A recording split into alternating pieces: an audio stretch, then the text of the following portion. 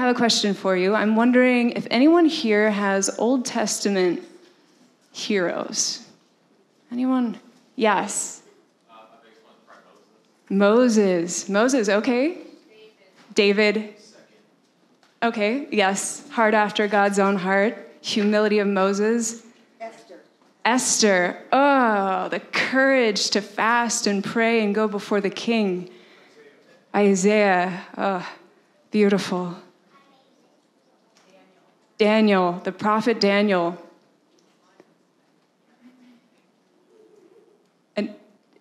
So a second to Daniel. So as a child, our family, I was born into the fire of renewal. Our family had Bible study as a family in the evenings, but I was homeschooled K through 4th grade. And so first class of the day, every day, was basically a prayer meeting. I didn't know at the time. We called it Bible study. And we just spent time praising the Lord, praying together, studying the Word of God. But one of the things that I learned as a child was about Enoch. And so as a little one, Enoch was my hero because he walked with God.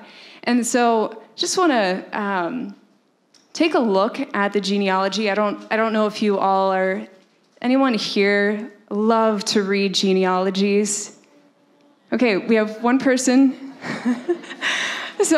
Two. So as a child, we would all kind of fall asleep as our father was reading genealogies to us, but he pointed Enoch out to us. Let me stop our slideshow here. I might need assistance. We can actually close down the slideshow.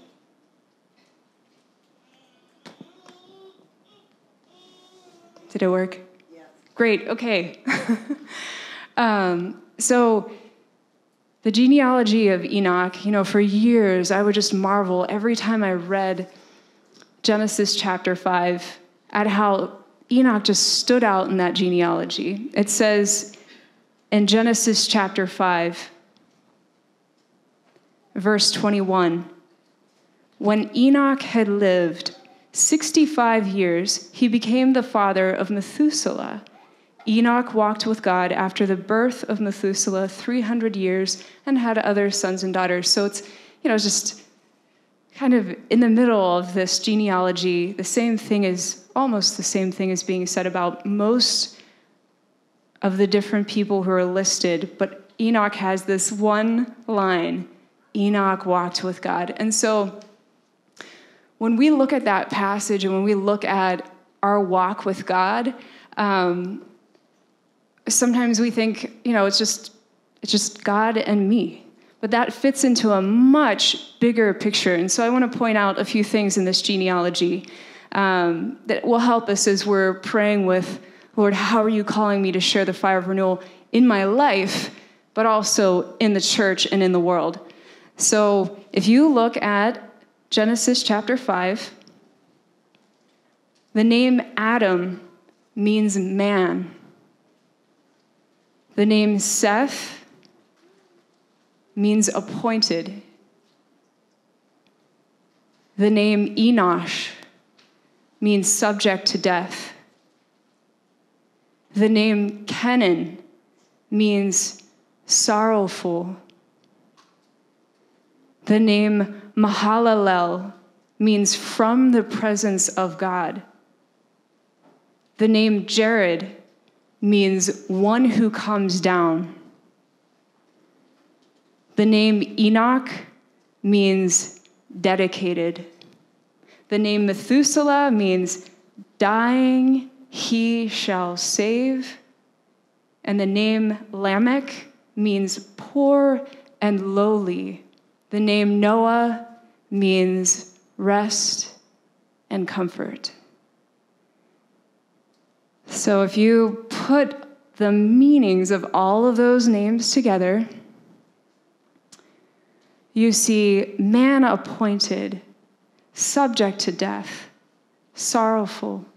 From the presence of God, one comes down, dedicated, dying he shall save the poor and lonely, bringing them rest and comfort.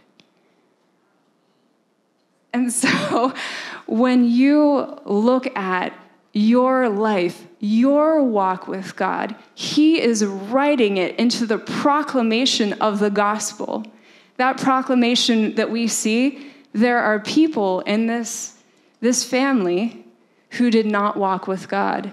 Enoch walked with God. And so there are so many graces that are poured out on all of mankind that is proclaimed here in chapter 5 of Genesis. And so, we sometimes, even in our walk with God, we think, well, I'm going to follow Jesus, but by myself. And so we're not, at that point, we're not even thinking about like my walk with the Lord and how it fits into the bigger picture of the gospel, but it's me trying to follow Jesus apart from him.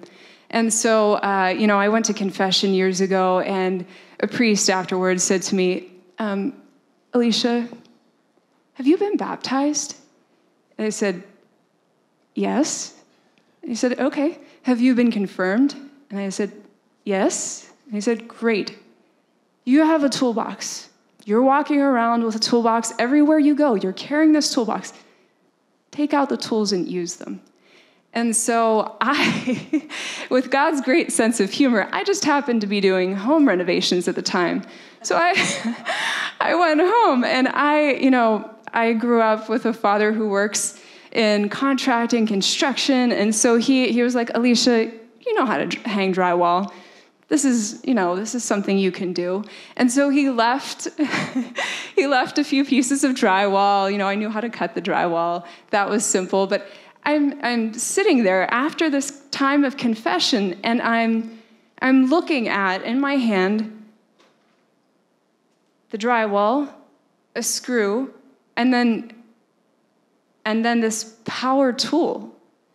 And I just think to myself, wow, Lord, what if I tried to put up this piece of drywall, hang the drywall, without the tool? What would happen? 1, it wouldn't work. 2, I would probably injure myself. And 3, I was like, Lord, teach me to use the tools you have given to me. And so that's what we come here today. We come asking the Lord, inviting him, teach us, Lord. Help us to rely on you. Help us to use the tools that you've given to us. And so if we look at Acts chapter 1, verse 3,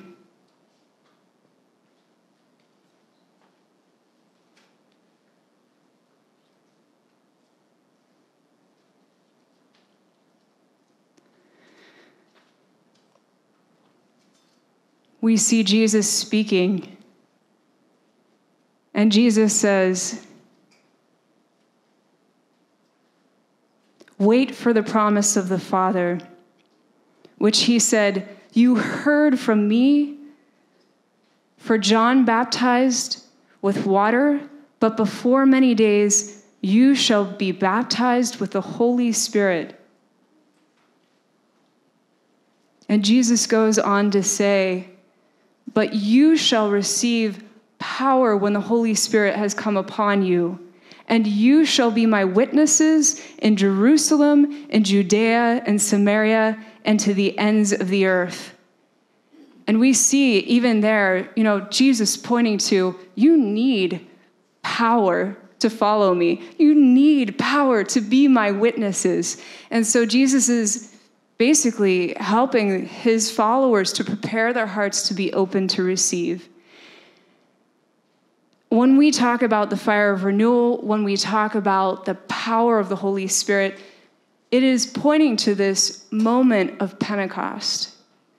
And so as we move into Acts chapter 2, I want to take a moment. We don't always stop and read a full chapter of the Bible at once, but we're going to do that.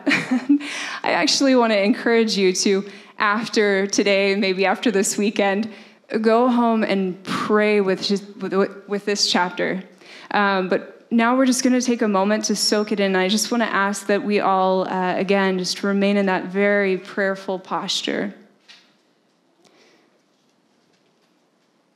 When the day of Pentecost had come, they were all together in one place, and suddenly a sound from heaven like the rush of a mighty wind, and it filled all the house where they were sitting. And there appeared to them tongues as of fire, distributed and resting on each one of them. And they were all filled with the Holy Spirit, and began to speak in other tongues, as the Spirit gave them utterance. Now there were dwelling in Jerusalem Jews, devout men from every nation under heaven. And at this sound, the multitude came down. They were bewildered because each one heard them speaking in his own language. And they were amazed and wondered, saying, "Are not all these who are speaking Galileans? And how is it that we hear each one of us in his own native language? Parthians and Medes, Elamites, residents of Mesopotamia, Judea, Cappadocia, Pontus, Asia, Phrygia, Pamphylia, Egypt, parts of Libya belonging to Cyrene, and visitors from Rome, both Jews and proselytes, Cretans and Arabians, we hear them telling in our own tongues the mighty works of God." I just want to pause there for a moment. We're talking today about how do we live and how do we share. And when we think about how we receive and how we share, we're seeing here just this brief moment. They heard the mighty works of God. So just staying tuned to that line, that passage, we hear. And all were amazed and perplexed, saying to one another, "What does this mean?" But others, mocking, said, "They are filled with new wine." But Peter, standing with the 11, lifted up his voice and addressed them, "Men of Judea, and all who dwell in Jerusalem, let this be known to you, and give ear to my words, for these men are not drunk, as you suppose, since it is only the 3rd hour of the day. But this is what was spoken by the prophet Joel." And Lord, as we read this, we just ask that this would be a reality for us in this moment. "And in the last days, it shall be, God declares, that I will pour out my Spirit upon all flesh. And your sons and your daughters shall prophesy, and your young men shall see visions, and your old men shall dream dreams. Yea, and on my men servants and on my maid servants in those days I will pour out my Spirit, and they shall prophesy. And I will show wonders in the heaven above and signs in the earth below, blood and fire and vapor of smoke. The sun shall be turned into darkness and the moon into blood before the day of the Lord comes, the great and manifest day. And it shall be that whoever calls on the name of the Lord shall be saved." Men of Israel, hear these words. Jesus of Nazareth, a man attested to you by God with the mighty works and wonders and signs which God did through him in your midst. As you yourselves know, this Jesus, delivered up according to the definite plan and foreknowledge of God, you crucified and killed by the hands of lawless men. But God raised him up, having loosed the pangs of death, because it was not possible for him to be held by it. For David says concerning him, "I saw the Lord always before me, for he is at my right hand, that I may not be shaken. Therefore my heart was glad and my tongue rejoiced. Moreover, my flesh will dwell in hope, for thou wilt not abandon my soul to Hades, nor let thy Holy One see corruption. You have made known to me the ways of life. You will make me filled with gladness by your presence." Brothers, I may say to you confidently of the patriarch David, that he both died and was buried, and his tomb is with us to this day.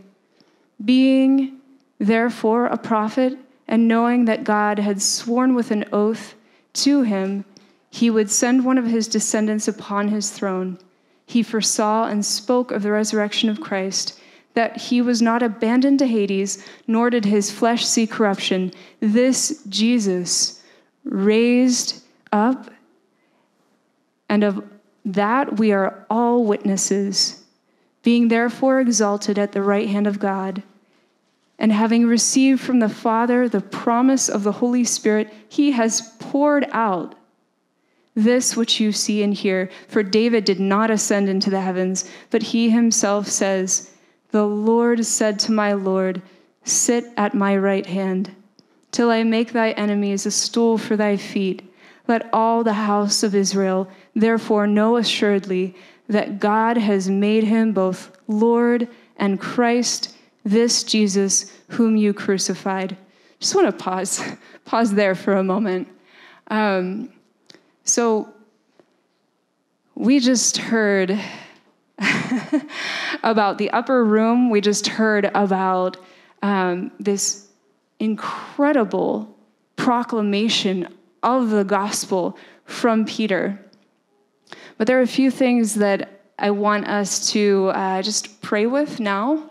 And one of those verses is just the point where Peter says, you crucified and killed Jesus. So he's pointing out that these people were there at the crucifixion. I don't know about you, but maybe there are some people in your life who you know are not following Jesus. Maybe they're baptized, maybe they're not. You pray for them, you witness to them, you love them.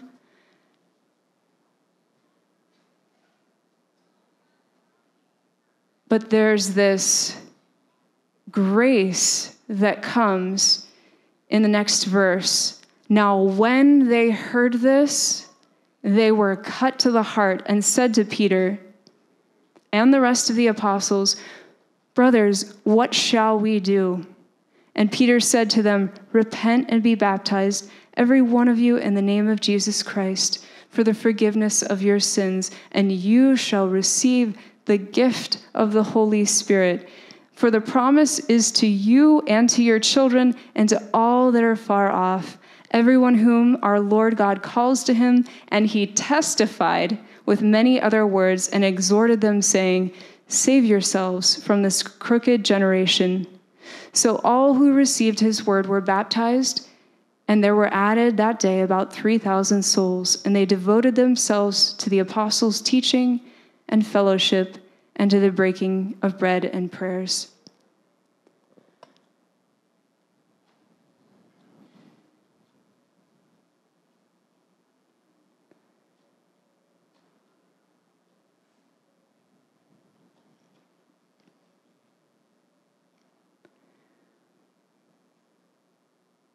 There's a beautiful opening of the heart at the proclamation of the mighty works of God.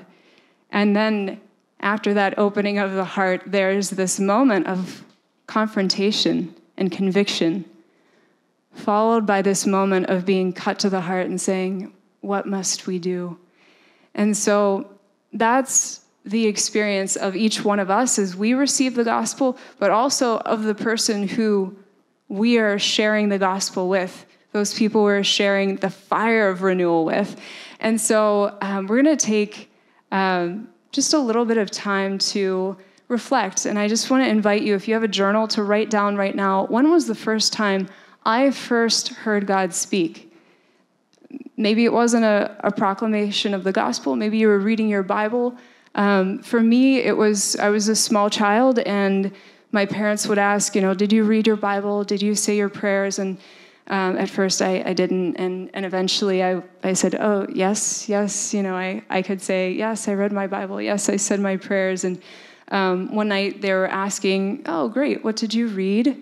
Where did you read that in the Bible? Just asking more and more questions. And finally one day I could answer all their questions, but finally one day they asked a question that I could not answer. And my father said, oh, that's great, Alicia. You read your Bible, you said your prayers. What's God saying to you? And I was undone. I'm 9 years old at this point, and I was just like, I've been talking to God ever since I can remember. He's my best friend. But I've never heard him talk to me. I've never heard him speak. And so my father said, well, then ask him to help you hear him. And so I said, okay, and then for 9 months, every day, I asked everyone, parents, aunts, uncles, priests, to pray for me to hear God. Every day, Lord, help me to hear you. Open my ears, Lord. Open my ears. Help me to hear you. And then one day, when I least expected it, I audibly heard Proverbs 3:3. And I was like, I don't know what that is. But that wasn't me. And ran upstairs from the basement, told my mom, Mom, I think God spoke to me.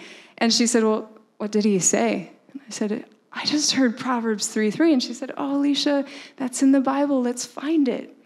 And so we looked it up, and it said, forsake not truth and mercy. Bind them around your neck and write them on the tablet of your heart. And I was undone, overjoyed. And my dad arrived home from work, and I ran out to meet him. I'm like, Dad, God spoke to me. I'm so excited to tell him. And he was like, Alicia, that's wonderful, but it's only to those of little faith that God speaks audibly. And I was like, oh. And he said, it's okay. He speaks audibly to me too. and from that moment on, I could see, oh, Lord, you've been speaking to me since I can remember. You've been speaking to me through my parents. You've been speaking to me through the Bible when it repeats again and again and again the same thing. And I'm asking you, why, Lord? Why is it repeating? You're telling me this is important, and I realized the Lord was speaking to me in so many different ways. And so I just want to invite you to take a moment, in this case, to write down the first time you remember hearing God speak to you. Maybe it wasn't an audible voice, but just a time when you knew that you knew that you knew God spoke to me.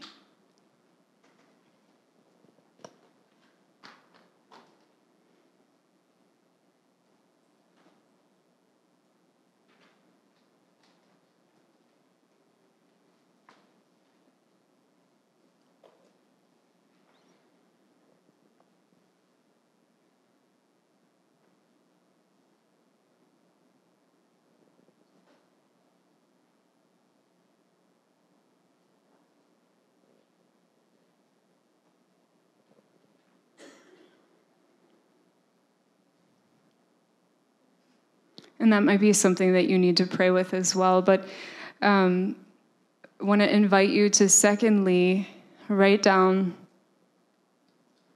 when was a time that the Lord, that I experienced in my life being cut to the heart? And maybe that was a moment of conviction for you. For me, there was a time in my life, born into the fire of renewal, taught by my parents to always look for Jesus in the least of these and to serve and to just fall desperately in love with the Lord. And so that was what I knew. The fruits of the Spirit was what I knew: peace and love and joy, regardless of circumstance. But there came a time later in life when I started repeatedly saying, my will be done. And at that time, when I started doing that, when I started saying, my will be done, and the Lord making it very clear, that, Alicia, that's not my will. This is disobedience. And I continued on, my will be done. Two of my friends spoke to me. Rebecca and Sarah just said, hey, Alicia, you don't seem to have the joy that you typically have. And that was all it took. All of a sudden, I was like, joy. When did I lose my joy? And when did God stop speaking to me? When did I stop hearing his voice? And, that moment of question led to a deeper awareness. The moment of being cut to my heart was actually soon after that, going up to receive communion in the oratory and just hearing the Lord speak to my heart. Will you betray me like Judas? Will you commune with me and then go out and say, my will be done? And so this being cut to the heart for me, it was the dynamite, the power of the Holy Spirit projecting me back to Christ, giving me the strength to take steps into faith to say, thy will be done. With every step in faith that I took, even though they were feeble and small, when I first started saying, thy will be done, Lord, I will take steps in faith, I will follow you. That was when I started seeing, oh, wow. When I started saying, my will be done, all of a sudden I felt like I had to protect myself. I had to control things.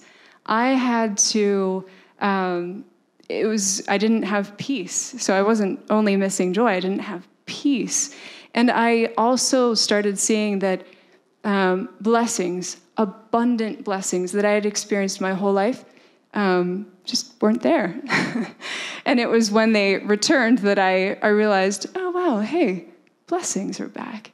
And when I started hearing God's voice, that I realized, wow, I didn't even realize I wasn't talking to God and hearing his voice and communing with him. So again, just want to invite you, as you're reflecting on sharing the fire of renewal, to take a moment to write down a moment when you were cut to the heart.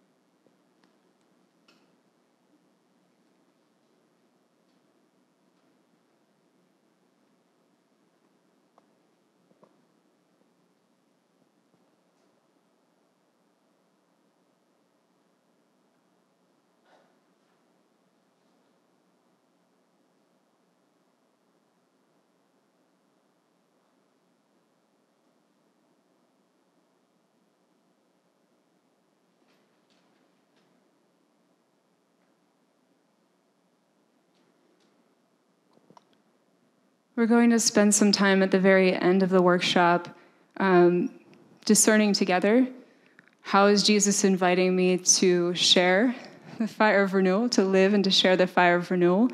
And so there's a whole second meditation on Acts chapter 2 that I just want to invite you into during that time and in the days to come, really meditating on when did I first experience an outpouring of the Holy Spirit in my life? And just savoring that, thanking the Lord for it, writing it out, returning to that place. And that is all of that, returning to these places of deliverance, returning to these places when the Lord brought us from death to life, from my will to thy will be done. Those are places that help to equip us with the ability to rely on the Holy Spirit to bring the fire of renewal to others. So for me, even though I grew up with what most people would say, this was a very charismatic childhood, Alicia. My family was not formally connected to the charismatic renewal. We would come to festivals of praise here. We came to the conferences. But it was not until my brother was in seminary and his friend from Colombia, who had gone to a charismatic seminary, started to share this grace of praying in the Spirit and praying in unity, which here in the U.S., prayer groups, covenant communities, many, many people are practicing praying in unity, practicing prophesying, praying for healing, all the full spectrum of the gifts of the Holy Spirit. But for me, that did not come until much later in life. And when when I had that experience and met this Colombian seminarian who was sharing with my brother, who was also a seminarian, and myself, Alicia, did you know the papal preacher for Pope John Paul II, for Pope Benedict XVI, and for Pope Francis is a charismatic renewal leader, author of over 26 books? Read his books. And like, really? I had no idea. And then as I kept taking steps closer to the heart of the renewal, getting to know people from covenant communities nearby, helping to start a prayer group, the Lord connected me with the National Service Committee, with the Ark and the Dove, with these beautiful ministries where I found the most orthodox and the most charismatic Catholic Christians I had ever met in my entire life. And some of the riches and graces of that encounter was for me this experience of formation. So I want to share with you, we don't have technology supporting us, but you all have highlights. These are extremely high-level highlights. So just as with that genealogy that we took a look at, the story of Enoch within the story. Each one of you has a story. The fire of renewal has touched your life in some way. And your story fits into a much bigger picture. And so if you want a very brief snapshot of that bigger picture, you'll see on the side that says Renewal History Highlights. Just some very, very brief highlights. What I never knew was that actually in 1897, Blessed Elena Guerra, foundress of the Oblate Sisters of the Holy Spirit, wrote a series of letters to Pope Leo XIII. And in these letters, she asked him to pray for unity, and she asked him to pray for a new and ongoing Pentecost. So can I just see maybe a show of hands here? Did you all know that? Yes. Okay, so many people here did know that, but a few did not yet know that. I was just in awe of this. Okay, this is beautiful. She asked Pope Leo XIII, petitions him, asking him to pray. On January 1st, 1901, Pope Leo XIII invoked the Holy Spirit on the 20th century by singing Veni Creator Spiritus. Incredibly, within 24 hours, there was an outpouring of the Holy Spirit at Bethel School in Topeka, Kansas. This is what is now known widely as the beginning of the Pentecostal movement. It took years for that movement to move into mainstream denominations, but it almost immediately spread to Azusa Street. Azusa Street, my mom talked for years about, Alicia, you could see the Shekinah glory of the Lord at Azusa Street. You're in California. Go to Azusa Street. I'm like, okay, Mom, sounds great.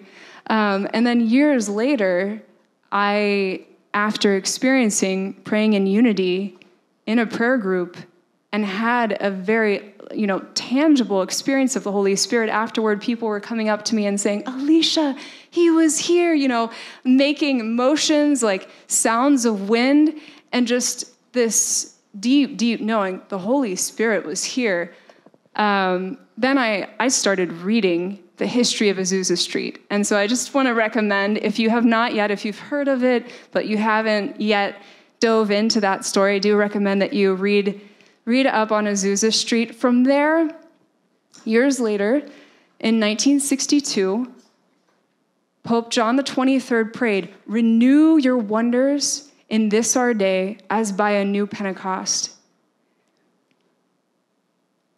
I had heard this portion of the story. I'd known about this prayer, but what I didn't realize was this understanding that Pope John the 23rd, as a bishop, visited a Czechoslovakian village where for centuries the full spectrum of the charismatic gifts were practiced. It was a place with no jails, no hospitals, and no divorce. And so this heart for the kingdom of heaven to come, and this experience of, I've seen I've seen this heavenly grace here on earth, just being behind that prayer. And then in 1967, this is not on the sheet, but I just want to share with you, who here has heard of the Duquesne Weekend?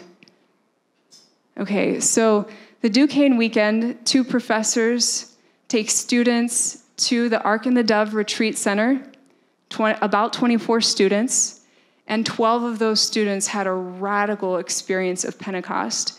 And I just want to invite you to, again, if you have not read this book, As by a New Pentecost, it gives you the witness and the stories of all of the attendees who were there.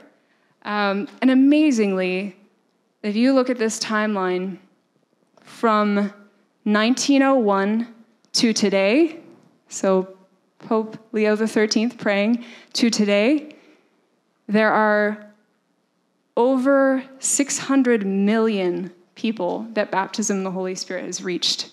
Just an incredible number of people who've had this glorious experience of a personal Pentecost. And from 1967, so about 54 years ago, to today, over 160 million Catholics have received baptism in the Holy Spirit, have had this experience. And so just see this dynamic power of the Holy Spirit moving as you look at the timeline.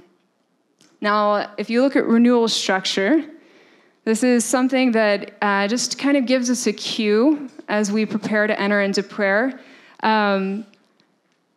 about what has supported this renewal and the spread of the renewal. What did it look like over the past 50 years here in the Catholic Church? And where are we now? And one of the bullet points here you can see is the National Service Committee was formed in 1970. So very soon, organizations, groups of people, committees wanting to serve the work of the Holy Spirit, always in a posture of service, came together. And then you can see ICO, ECRIS, ADL, Catholic Fraternity.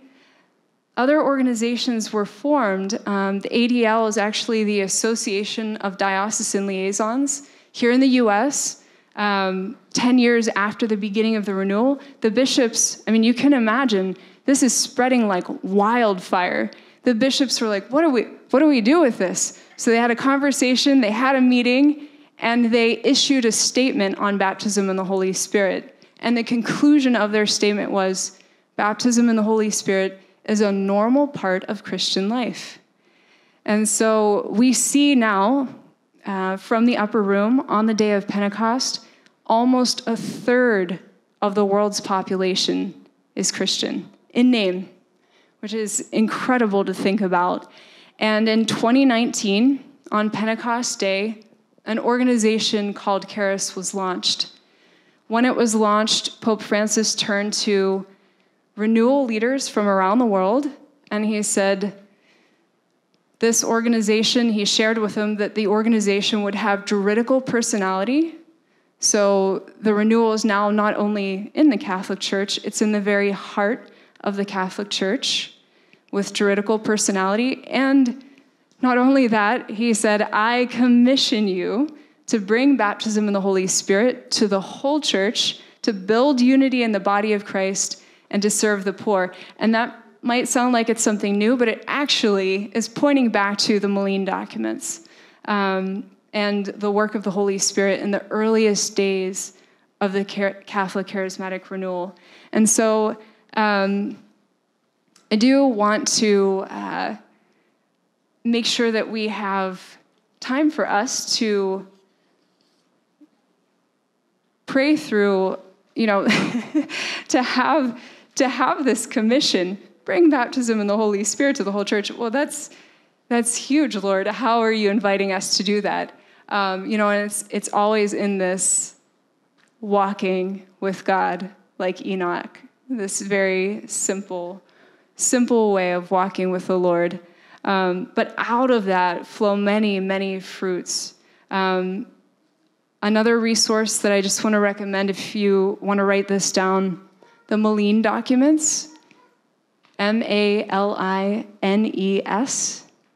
Highly, highly recommend. If you are looking for the theology of the renewal, these documents were written by renewal leaders from all over the world, reviewed by theologians, including Cardinal Ratzinger at the time.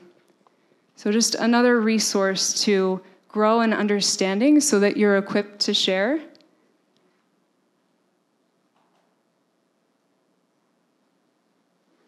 And there are so many fruits. You know, sometimes we're part of a prayer group or we're part of a community, and we don't always see what's happening in the rest of the world. In Brazil, a friend just recently shared with me, they are building a city of mercy for 5,000 homeless people. And this is a work of a covenant community. So just seeing how the Holy Spirit's moving and working through the grace of renewal, companions of Christ, many diocesan priests are looking for community. One of the fruits of the renewal was a group of guys who were praying in unity in the Spirit, called to priesthood, said, we want to continue to live in community. So they're not a religious community, they're a diocesan priest, but they practice a life of living out this personal Pentecost and life in the Spirit in community. And it's actually spreading. It started in Minnesota and just recently has spread out to Colorado as well as to Illinois. So again, I just want to encourage us, you know, there's, I think just this particular time, there's an invitation from the Lord and just this sense of our Heavenly Father speaking to us saying, dream with me and no dream is too big. Dream with me, and no dream is too big. So I want to invite our worship leaders back up. And I'm actually going to invite us to look to the Holy Spirit to lead. So if you have a word, if you have a scripture, if you have an intercession on your heart, I want to invite you to just come forward to me to share that as we enter into this time of prayer. All of us in unity, we're going to seek the Lord, and we're going to pray with, Lord, how are you inviting me to live and to share the fire of renewal? Maybe it's starting a prayer group. Maybe it's starting a Bible study. Maybe it's just telling a friend your story. So that will look different for all of us, but we're going to just come before the Lord now with open hearts to seek him together.